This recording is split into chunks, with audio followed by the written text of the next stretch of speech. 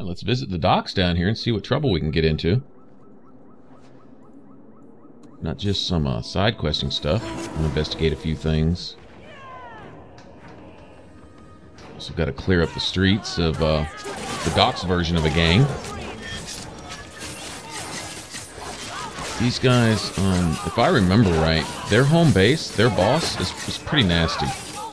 I don't know if I'd say he's as nasty as the Hightown gang boss, but pretty bad.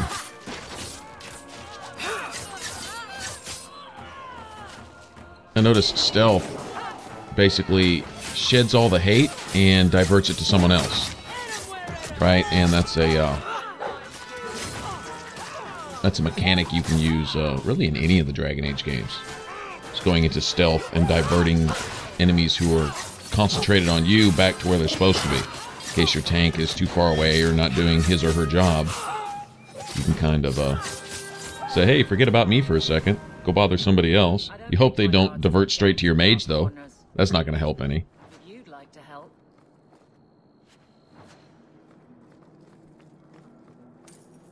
I will say one thing about Dragon Age 2 is they did make the mages kind of tanky, in a way. Seem to have some survivability.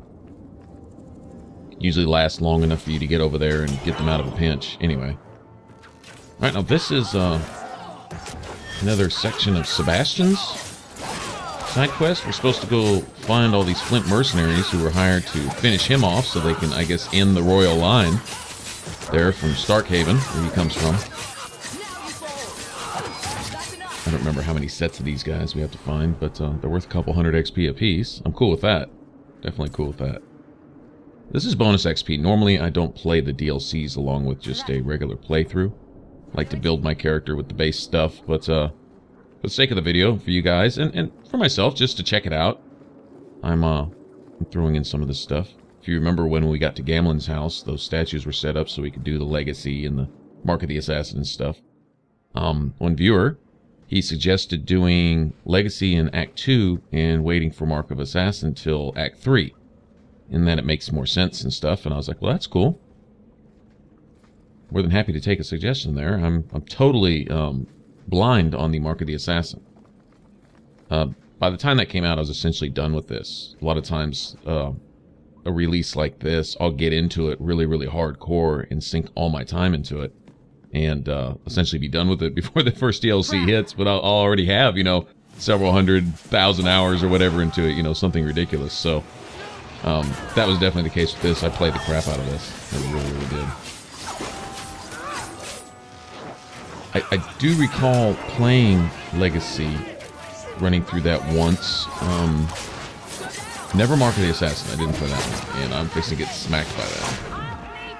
I don't think I took too much damage, but I guess if you get out of the center of it, you just get knocked down instead of actually getting one-shotted by it. Well, look at this guy, Alchemist. They introduced Alchemist in Inquisition. I think it's like one of the specialist trees, or it's a class you play in multiplayer, right? But it's a rogue. It's a rogue-based type deal. Although it could be a magic-type ability. At least that's what they're considering it. I mean, here you have a mage, and so they incorporate it into a rogue as opposed to using powers of the Fade, you're using more scientific means to produce magical effects. To control the elements and what have you. You know, ice and fire and lightning and whatever. Where'd he go? Because my mages all had that trick. Disappear and reappear. It's almost like a backstab.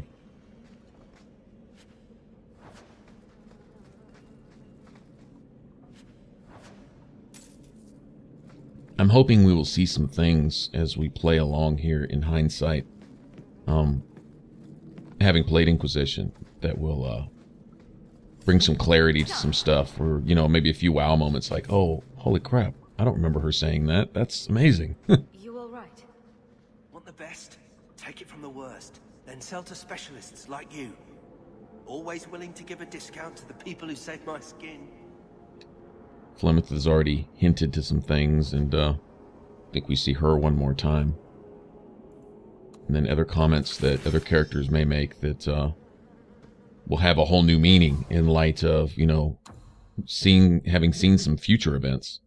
Now we can look back and say, oh my gosh, so that's what that means, or that's what she was referring to, or wow, she said a lot, but I didn't even catch it when she first said it because it really had no clarity. But then later on, when you see what the references to, you go back and you go, oh my gosh, they were talking about this way back when. Nobody knew it. It's really cool.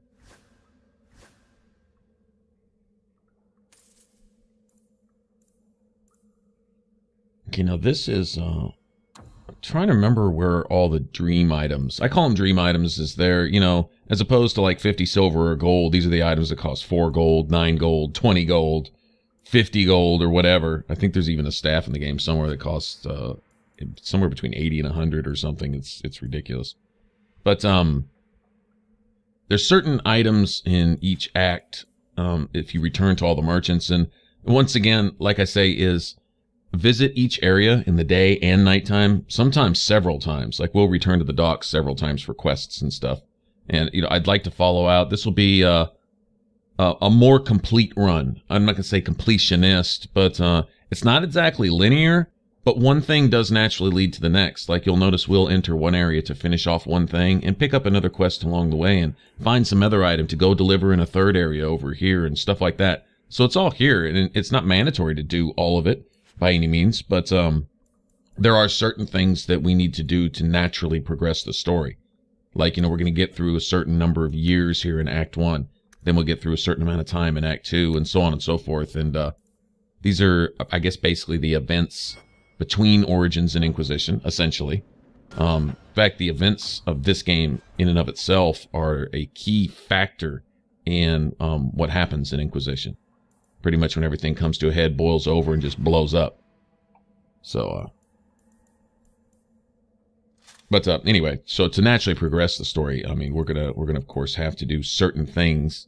So in that sense, I guess linear-ish. They disguise it well though, because you know you have your freedom to roam around, and even with the limited map areas, you know, kind of copy and pasting. You put a different label on a mansion. You go to investigate a mansion and, you know, go kill all the baddies or something.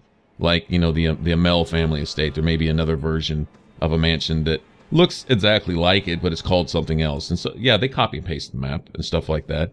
That's been a criticism. It doesn't really bother me. I'm into the story, and exploring the areas that they do give me and doing the stuff that they give me to do in those areas. I mean, it's not a problem with me, but I guess I can see some people who are really into the whole open world Skyrim thing or whatever, maybe being a little disappointed in that. But you know, newsflash, this isn't Skyrim. You know, this isn't that game. Origins wasn't a whole lot different. They had, you know, more different maps, I guess you could say. Had a lot longer time in development, but it was still relatively linear. A lot of invisible walls, essentially a narrow path that you could walk in. You may be able to see off in the distance, but you couldn't go there, you know, type of thing. Of course, they changed all that up in Inquisition and leaned towards much more open world feel and whatever. But they're different games. All three of them are totally unique, but the same. Same story, same type of storytelling, same type of dialogue and companionship with all your party members. All that stuff is there, you know. Just combat's a little different. The exploration's a little different. The art, I would say, is different in each one. Different style. This, honestly, is one of my favorites right here on Dragon Age 2. As beautiful as Inquisition is, I like the art style, and I really like the animations. The combat looks cool as well as just being really, really fun. I think the animations are neat. You know, I mean, you actually look like you're kicking ass. Seriously. Inquisition had that too. I'm not taking away from it, but Origins, not so much. It was pretty much a set animation for a lot of things, and sometimes if you'd attack an enemy, your character would actually run a pre-designed route to get to that enemy and then raise its hand and drop it, kind of in the old 8-bit fashion. You know, that type of thing. And it was lovable in and of itself. It was different, you know. It was different.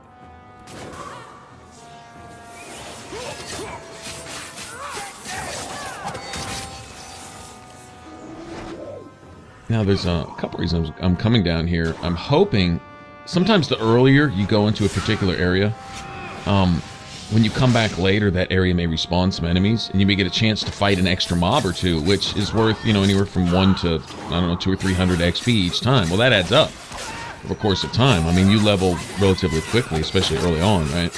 And so all that counts. So I come here now. Also wanted to check that merchant. Just had enough money to buy that belt. Essentially, my rogue, and this isn't a whole lot different from my Origins makeup either. This doesn't really come into play in Inquisition so much, but here where you set your attribute points and where you assign your points can make or break your your particular character build. Like if you have some skills that play off you having a particular attribute, rogue really comes into play with like cunning and stuff like that. Then you want to be able to sink your points into cunning. If you can capitalize on that, then you want as much of it as possible, type of thing. And then micromanage how many points you need for equipment basics, all right? And so essentially the only thing I'm going to put any points into, and this is almost identical to my Origins character, just kind of reverse, is in Origins a few points into cunning to get some basic skills, things like persuasion, lockpicking, and stuff like that. Okay, and everything else went into Dex. Well, this is just the opposite. I'm going to put enough points into Dexterity to meet the minimum requirements for equipment, right? And I think it's possible there may be an armor requirement that even requires a little bit of strength. So at some point I may have to drop a few points into that, but I'm hoping just equipment in and of itself will help me meet all my equipment requirements, and then a few extra points into Dexterity, because there's certain weapons and stuff, like not really the case with these sickles here. Assuming I use them for the rest of the game, I don't know if I will or not. I really like the Dalish daggers too. I think they just look really, really cool. Either way, I had to play with these at least for a while, because I actually went and bought the DLC specifically for this, But some of the weapons have a basic Dexterity requirement, and I think there's a set of armor that has like a 20 strength. I may be wrong on that. It may just be Dexterity for the rogue, but seems like I remember there being some strength. Anyway, so if I need to drop a point or two into that after I get all the equipment that I'm looking for, I want any amulet, ring, or belt that gives me +1 to my attributes. In fact, I'd rather take +1 to all attributes and say like +3 to cunning or something. Even though I want the cunning, a point I don't have to spend in strength is a point I can put into cunning anyway. Right, so if I'm going to have to meet some basics for those types of things, and Dexterity goes the same way. For every point I raise with my equipment, that's a point I don't have to put into Dexterity to meet some weapon requirement or something like that. So either way, it's it's a win-win. Bottom line is as many points into cunning as possible. Now, when we're done with all the mobs here, their home base is somewhere over on this side of the map, where we just left, so we'll have to come back over. If we run out of mobs, if they stop spawning for some reason, we can always go into another area and come back. In fact, we could just drop right back down into that market area we just came from, underground, and just pop right back out, and it'll refreshen this area. Sometimes mobs will overlap each other, and you need to get rid of one, leave, and come back, and then the one that you need to fight to finally get the note that says, hey, go over here, this is where our super secret uber hidden base is, Okay, now down there, those are like some ship that plays into something else later.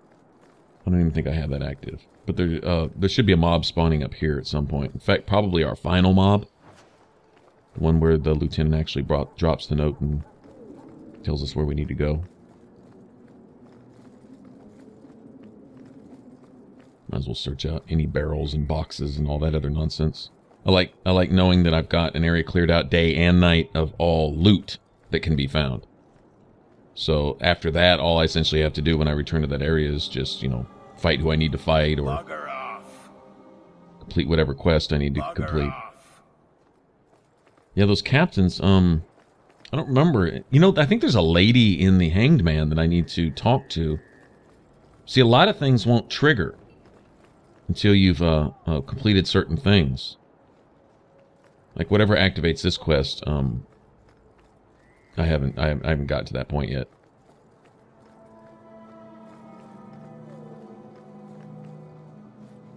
But they'll come into play later. Matter of fact,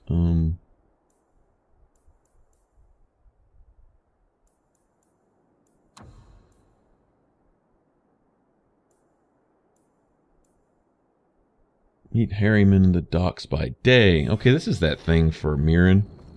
But I still don't think it involves those two captains. I think it involves someone completely different here. Oh, that's fine. That's fine. Okay, so we can do that. We can just come back here daytime. Easy switch. These exits are really, really convenient. And I like that day-night map setup where you can move around a lot easier. Okay, so there's one of Mirren's men that never reported back that was sent to do this. Remember Mirren said none of them returned? I think he said something along those lines. Let me get this lieutenant out of the way if I can. I'm hoping Aveline can handle those guys over there. If we can get him out of the way, he can stop buffing these guys. It'll be much easier to kill.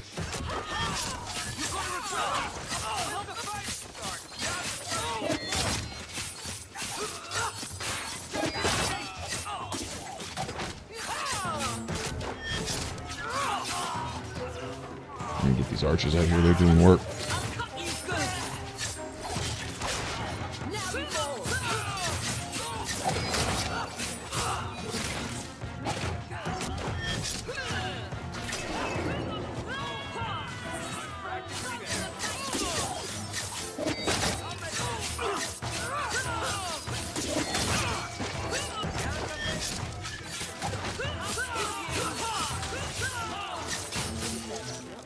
Nice. Hawk, I've seen you with Mirren before. Did he send you to get me? Harriman's guards killed all my men. I thought I gave them the slip, but they found me. You tell Mirren I never turned on him.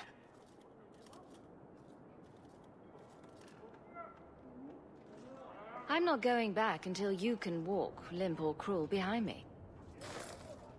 Walk, limp, or crawl. I think I can walk. He got here before Harriman's men could do much damage. His rear guard saw us coming. They fell on us from all sides. Which any professional would have expected. That's him.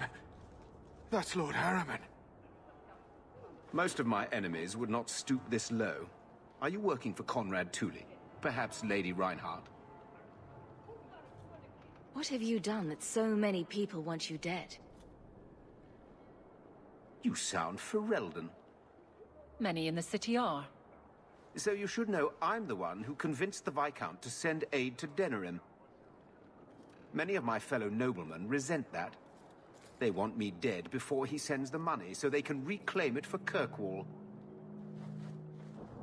Will you kill me for this? No. This is not a job I can complete.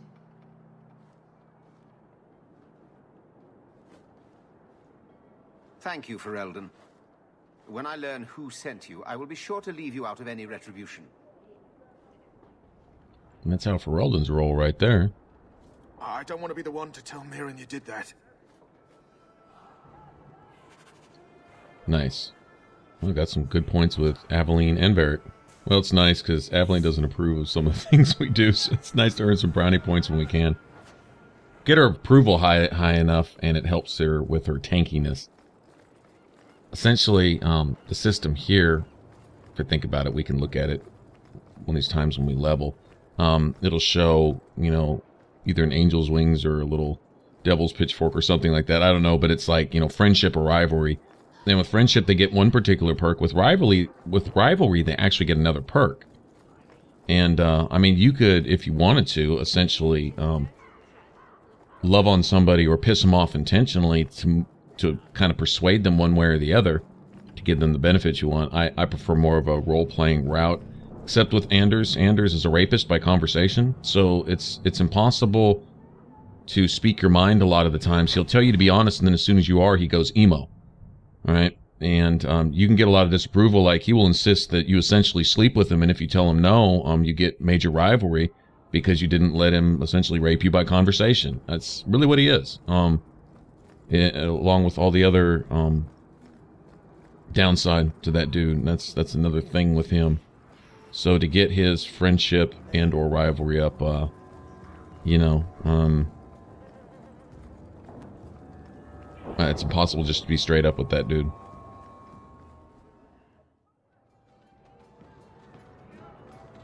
As far as his perks go, I prefer a friendly Anders, but I don't really care for any part of him as a person. He's seriously confused.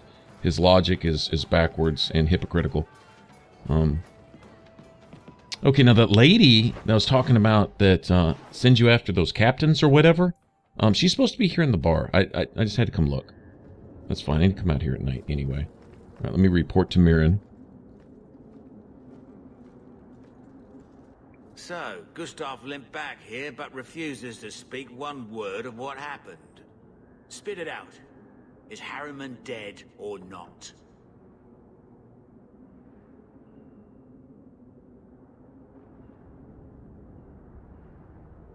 He's being hunted for aiding my people. I will not kill him. I think you forgot the rules, Dog Lord. Once you take the job, you do the job.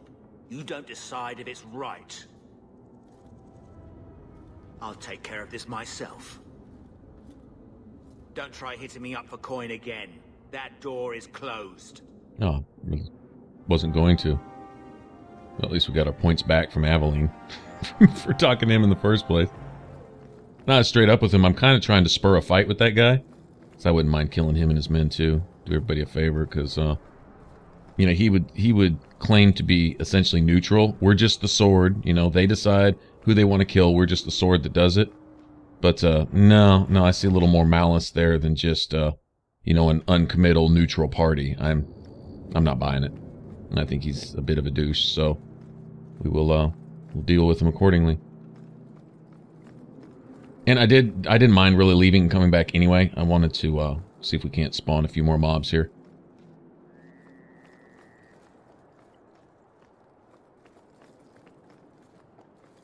Now, I'm 99% sure one should spawn over here.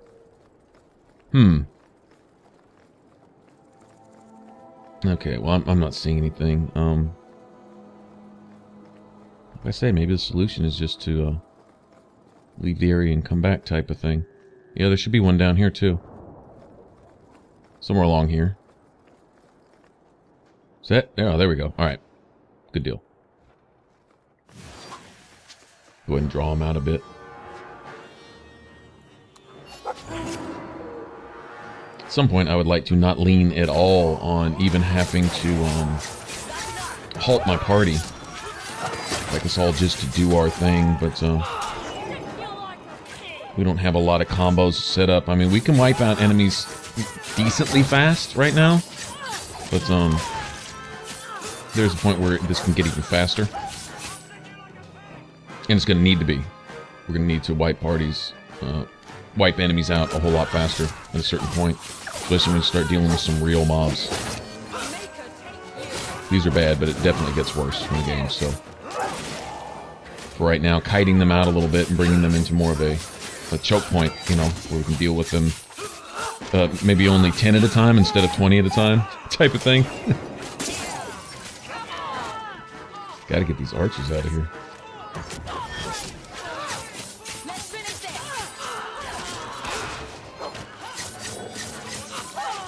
Archers aren't as bad as Inquisition, though. I will say that. Nothing's as bad as archers in Inquisition, I don't think.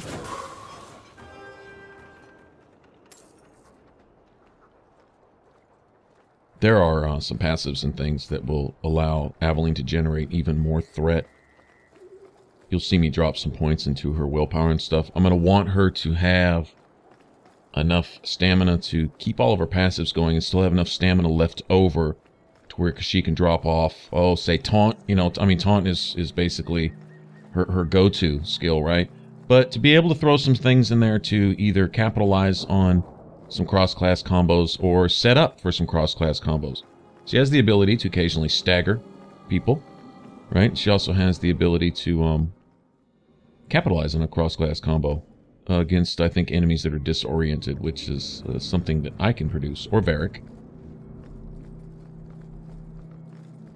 One advantage to having a warrior as a main character is instead of playing the rogue, you bring Varric along as your rogue, or perhaps another rogue, you know, that I won't mention at the moment, but who will eventually join us, right? But either way, and they can be set up to automatically use those abilities which create combo effects, you know, to disorient enemies and so on and so forth. So,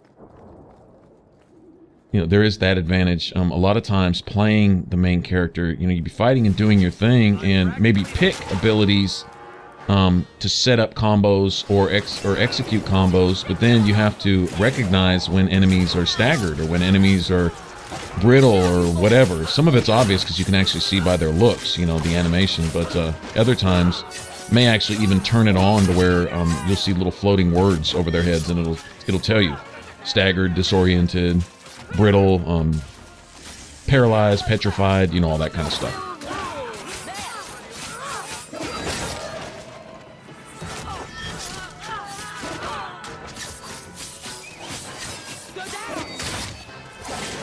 As it is, I'm already not real comfortable with my tactics. I mean, they're working okay. I mean, we're getting by, but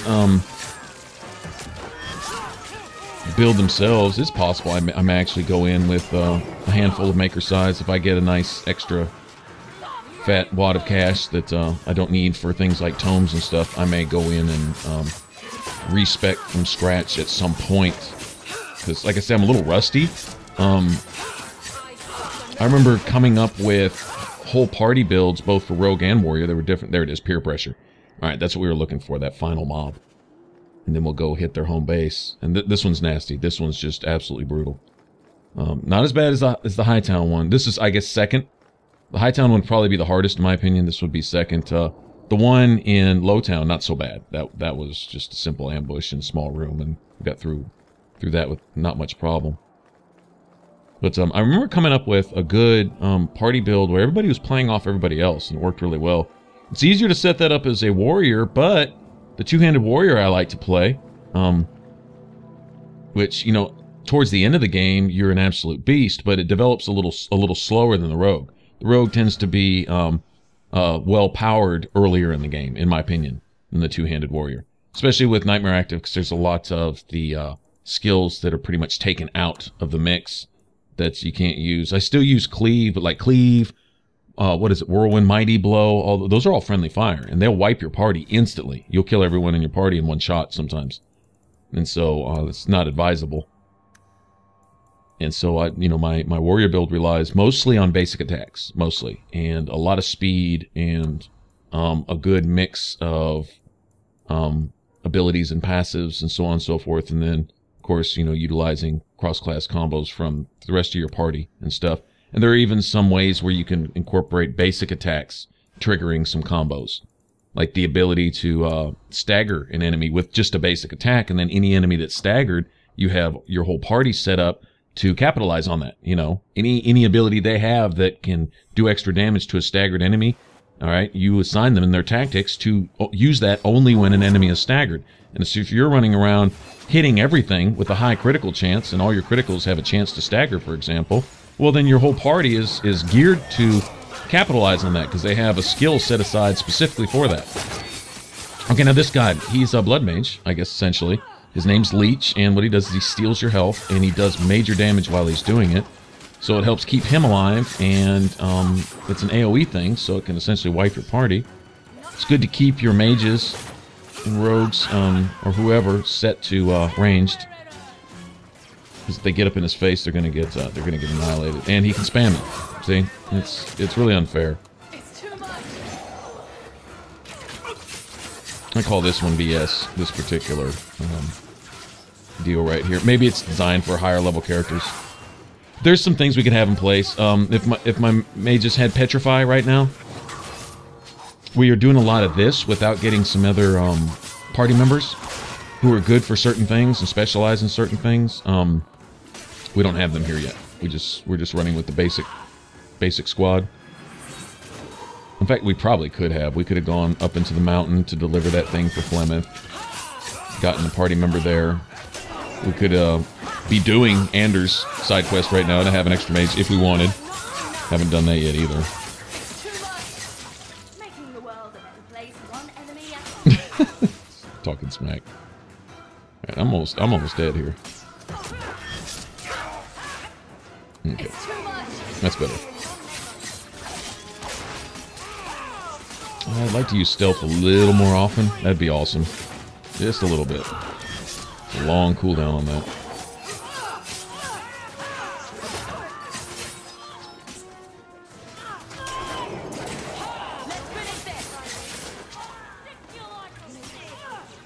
Yeah, and see the just this unlimited. Now, imagine if we hadn't gotten that mage out of there and he was just running around doing his AoE blood-sucking thing.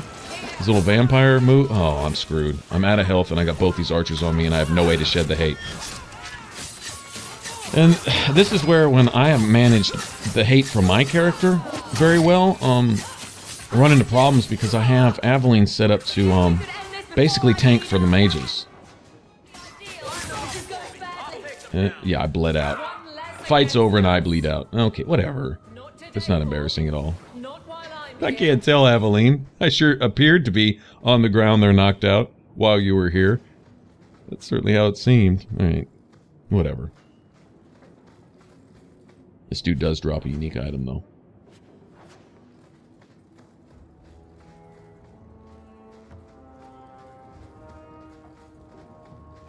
Alright, well, okay, we got through with that. That's a relief. There's a few key points in the game where I'm almost nervous going in. I'm like, really? I know this is going to be just nasty. Sometimes the stars have to line up in just the right way, or else some of these battles are just damn near impossible.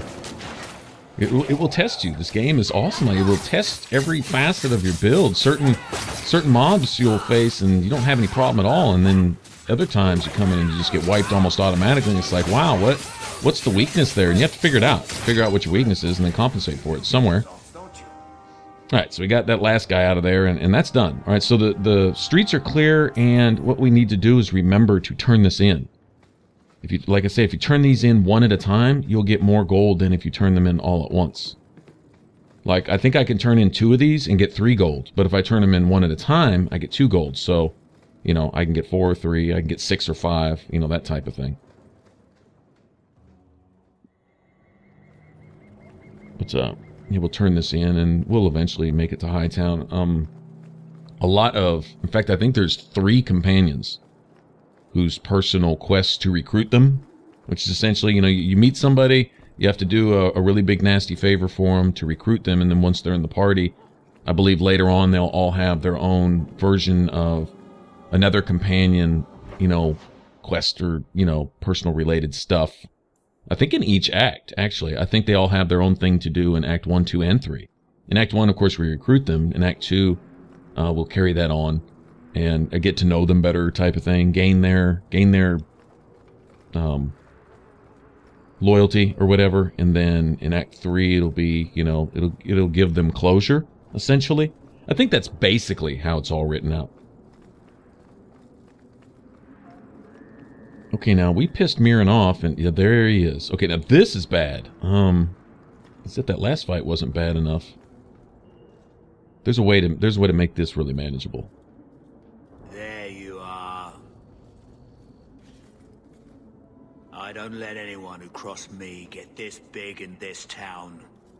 Honor, lads. This is just another day at work for you, huh, asshole?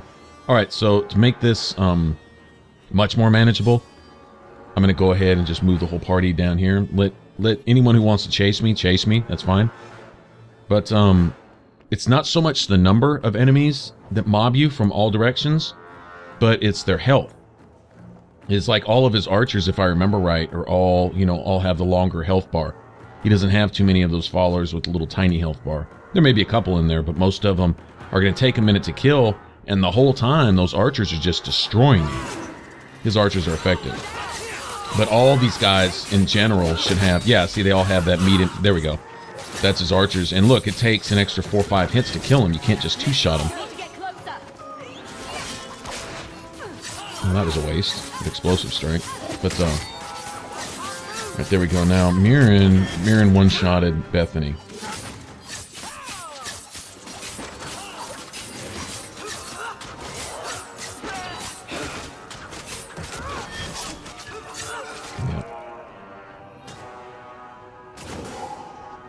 That's another thing about assassins is Aveline will do her taunting thing. She'll do all that, and she'll draw that a lot. And later on, she'll draw that basically all the time.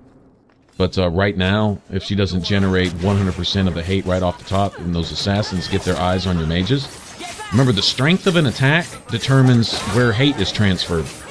Like, essentially your mages and like my rogue can taunt just as well as a warrior just by pulling off a really, really tasty, brutal attack. Like, say if I one-shot a boss with an assassination, just about everyone on the field is going to look at me and say, "Oh crap!" And I'm the target, with the biggest threat. And so there you go.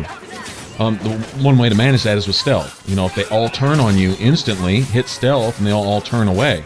And that split second that they're, refocusing their attention, your teammates can get in some, some attacks of their own. But all right, there we go. But all those guys, like I said, they all had the medium health bars, and so you can't take them down real fast. And if you just stay right here in this courtyard where Mirren faces you, they're circling you, and it can be pretty nasty. And at this stage in the game, even if Aveline is able to draw all the hate just right off the top, get a taunt and get everyone's attention, all those archers shooting at her at the same time, she's going to get essentially two-shot by the whole mob, and then you're really screwed. Because you have nobody to keep anybody off of yourself or the mages or anything else. So, anyway. Yeah, I do like to move around on that one a little bit. I have not had great success trying that any other way. Alright, so these streets are clear. Free of thugs. There's that lady. Alright, sweet. The suspicious lady. That's... okay, but that's not active. I don't know what we need to do first to trigger that, but she's the one we'll talk to, and then we can go deal with those two captains down at the docks.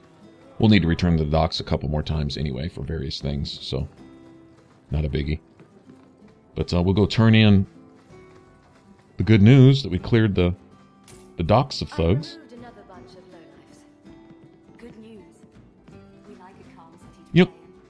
Actually, I think you get more XP turning these in one at a time, too. Like, maybe 1,500 as opposed to 1,000 or 1,200 or something. I think so.